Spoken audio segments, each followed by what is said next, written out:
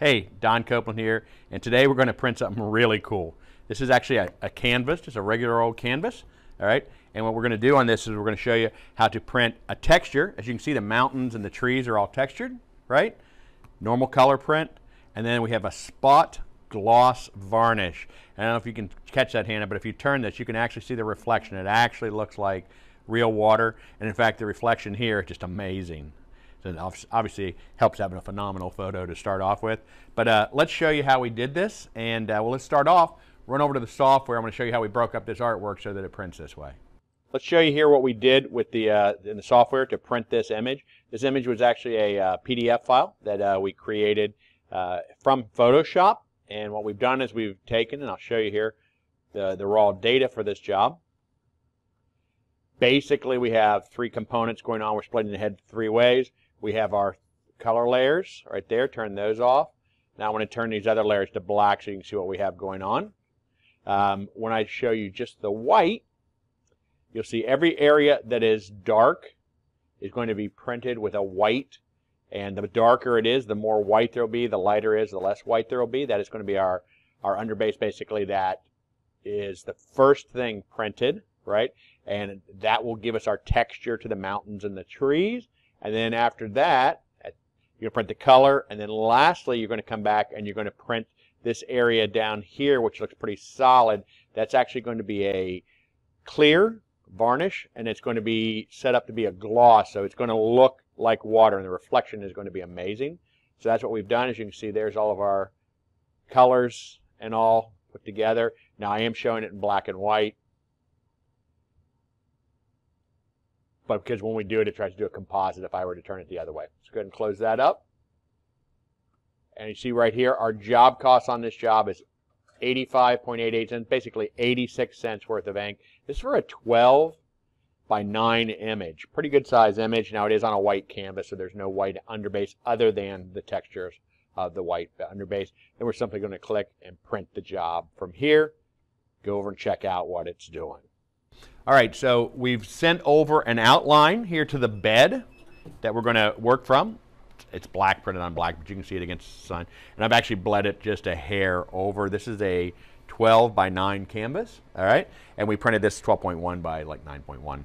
So we're going to go ahead and align this right in here, inside of the outlines. Perfect. This way it'll bleed over fully, all right? Got that in position there. And go ahead and close this up and hit the set media. It's actually going to take it back. It's going to set the height just where we need it to be at. You can see back here towards the back, there's actually a little laser that you may be able to see. It's hard to see through the yellow screen, but there you go. You see it's found the material and it's dropping it down. It's going to scan that material as it goes through and set our print height. Now this is just going to be one pass through the machine. So the print head's going to actually split into 3 sections. First section is going to be the leading section. It's going to be putting down the white, which is our texture layer, which will be the underbase, which is going to give us the highs and lows of the mountains and the trees and whatnot. The second layer is going to be, the second third of the head is going to be the color layer. So it's going to be all the color graphics that are in the design. And then the last third of the head is actually going to be that gloss clear, which is going to give us that reflection that you saw on the lake when we showed you the design previously.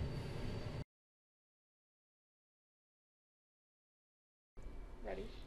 All right, there we go. It's finished. I can't wait to take a look at this.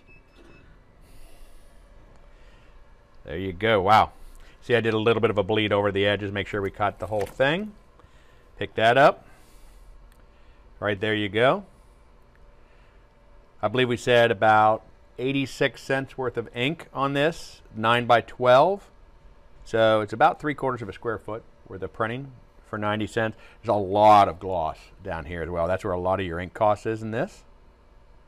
What an amazing way to use the gloss use the varnish and a gloss mode to give you just an amazing finish. You could use this to highlight You know, if you're doing something, maybe highlight a part of a metallic piece on something like a motorcycle or something like that, or maybe even to highlight like a website or a phone number on something you're doing for signage or something for somebody.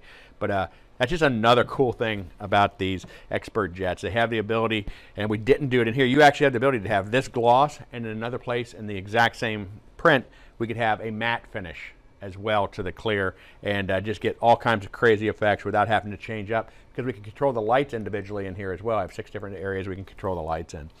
So here we are, printing some really cool canvases with some special effects with the spot varnish on the XpertJet 661UF.